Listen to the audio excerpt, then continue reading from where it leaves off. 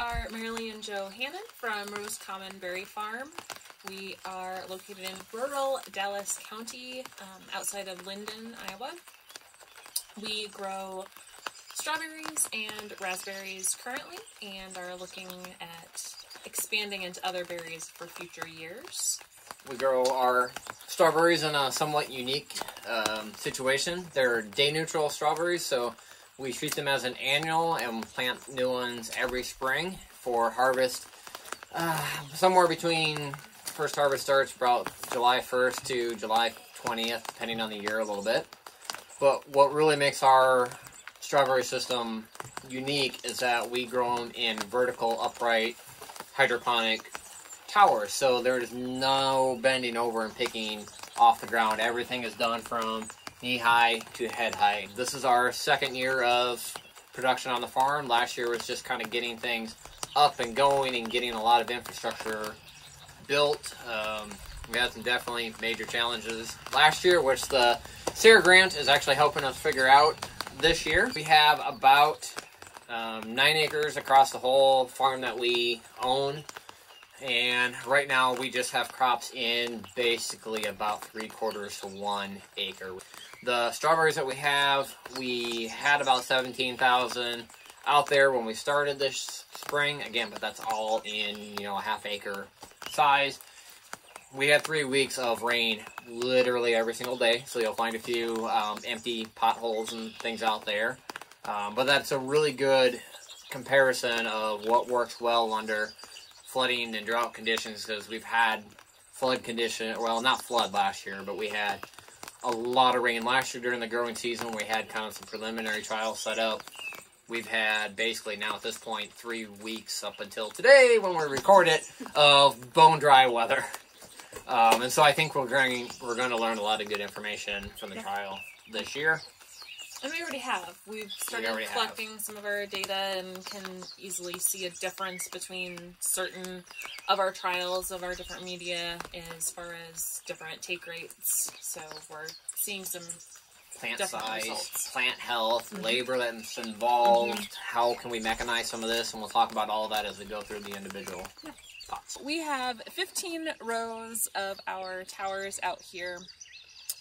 We have 10 rows that are 60 towers each, roughly, give or take, and then 5 that are 40 in our smaller field. And in each of the towers, so each of the 60 or 40, there are 5 of these cloverleaf pots that just snap together. And so each pot holds 4 plants, so then for each tower it's 20, obviously multiplied out for the field itself. In our trial we have 4 different media types that are in the middle of our field, our big field, so we can see side-by-side comparisons of what they look like compared to each other. The field that you see behind us, it's basically we had to put together a trellis to hold the pots up. They're all it's 1/2-inch conduit with 1.5 inch, 1.25 or something like that, PVC that holds the tower or the pots up off the ground at knee height there. Because we're on a windy location, we had to go through and add some end posts and some ground stakes and a couple 8-foot T-posts staggered throughout with a high tensile wire. There's not really any tension on that wire, but just something to hold those conduit from moving around. You'll notice that our rows are north and south here. The property actually doesn't quite look like it is north and south the way we're sitting here, but it actually is sitting fairly close to north-south. And the reason that they're set up like that way is so that the morning sun can come up and move over and actually catch basically 3 sides of the towers over the course of the day in order to get uniform growth and uniform ripening. It is a management thing that we have to do, though, is go through and rotate those pots 180 degrees once a day. We do that for sunlight. We do that to give the plants a little bit of a break from the wind, and irrigation, water flow distribution through the towers. This is our first trial. This is a mix of the chips that we saw hydrating before that was in the bag. Not ground up, though. It's just the chips. and then it's a mix of the peat material that we saw hydrate it, and it's mixed at 1 part peat, 3 parts chips, I believe. So the peat holds the water, the chips give us drainage. The chips actually ebb and flow a little bit of nutrients, I think, as well. I can't 100% verify that. So pros to this media is it's fairly well drained, and you can easily change drainage by adding more peat to that mix to suit your needs. Right now we're finding about similar water usage across the board from all our media out here. I don't know that will hold through as plants start to size up though. The next treatment here is the peat that we had, so the ground up peat, mixed up with the chips that we have, but the chips are also ran through the chipper shredder thing. I think we're at 1 part peat and 3 parts of ground up chips out here. The chips themselves are pretty well drained and get pretty dry, and that one is a great option for wet years. So we wanted to see if we could find that same material and make it to be a little bit more suitable for a wet year. You end up with a ton of labor. I mean, because you're already running stuff through the chipper. Then you got to back mix it with the peat, and it doesn't store well. So it's not something we can do during the off season. I've got iron chlorosis on some of these leaves, so I still need to foliar feed it and things like that, and account for some of the excessive leaching that the other media has. So I'm not gaining anything by adding the extra labor to this media. So this one will never be seen on this farm again. Another media that's in the trial, this one is the chips that we had and then ran through the chipper shredder mulcher thing. And it's just a nice fine grain material that we saw earlier. The reason that we like this one is it's very well drained. So we get into a wet year, water moves down through here, and these strawberries are never wet. In fact, we got a 1/2 inch of rain this morning. We may, if it gets sunny and warm out, we may have to irrigate this afternoon. And I should mention all of these are on a twice-a-day irrigation cycle. That's the way we're set up. The challenges on it, though, is the nutrients run out. And then you end up with iron deficiency. So you can see I've got some iron deficiency here. So it becomes really critical to make sure that you're managing putting just enough water on to get everything hydrated, but not too much and leaching excess out. And then coming back in, you're going to have to do some foliar feeding after rain falls. Labor-wise, the stuff is really easy to hydrate. It's really easy to chip, other than it takes time. Right, time is the worst part of the labor with this. Planting into it is really easy. It really doesn't take much time at all. It's so fine that you can just pop the plant right in. Yeah. Really, it's the time that it takes to hydrate and run everything through the wood chipper. Finally, we have our peat and perlite mix. This is, again, more closer to what's generally used for hydroponic strawberries and flat culture beds. This is nice because you can pre-mix it and put it all together and run it through an auger or a pot filler. I mean, this is designed to go through a pot filler.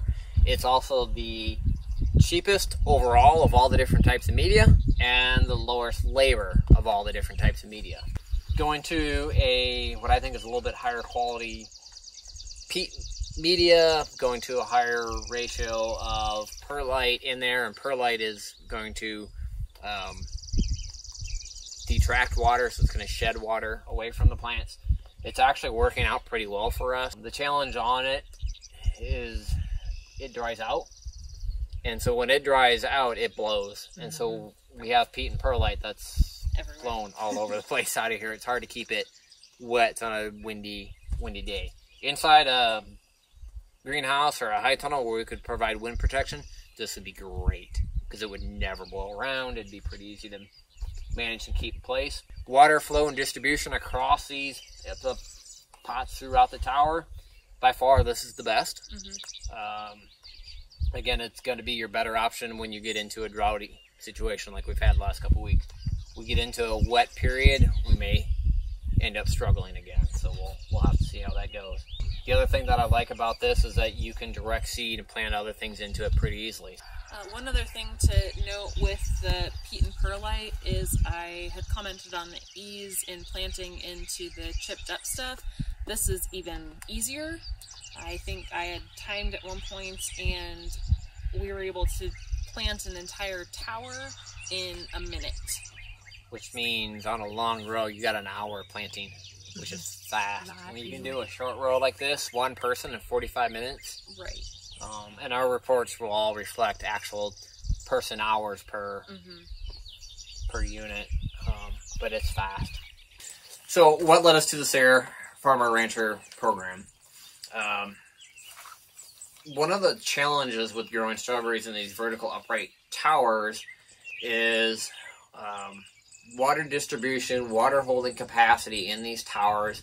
Oftentimes you will see the bottom pots of these towers get too much water and they start showing signs of iron chlorosis, boron deficiency, and it's very difficult to manage water distribution and nutrient distribution through those vertical towers. Looking at the SARE projects, looking at a lot of the other research, nobody's really doing a lot of research on these vertical towers. They're all flat bed based systems, whether it's farmer ranchers or whether it's university research. We had a very specific question that we wanted to answer, very specific to our farm, but it's applicable to people that are growing vertical strawberries across the country. And then knowing Krista, poking around and asking some questions about how we go about doing this, whether we can make it work for us. That's kind of what drove us to actually taking a chance to write a project for the SARE Farmer Rancher grant here in the North Central region. How easy or how difficult that is. I'm a little bit biased because I write grants on a fairly regular basis. But again, we knew what problem that we wanted to address, and we were able to sit down and go through that process for the SARE Farmer Rancher grant. I think we started writing it, and we set it aside for about 6 months at one point because we knew we were going to apply, but it wasn't around. But I spent a few hours one night kind of throwing ideas together and starting to figure out what our plots were going to look like. And then when we came back to actually write it and finish putting it together, it was not difficult. One of the more challenging parts of the proposal, although I found it to be really valuable, was to go back and look at what the other SARE folks had been doing in other regions. We found a lot of good information that was being done in other places, and we were able to talk about what else is being done and how or why it's not relevant to us. But we did find some tips and tricks and some information that we pulled from those, and we'll actually be able to show some of the stuff that we pulled. Not part of this particular project, but stuff that we pulled from another project that we're trying out on our own farm.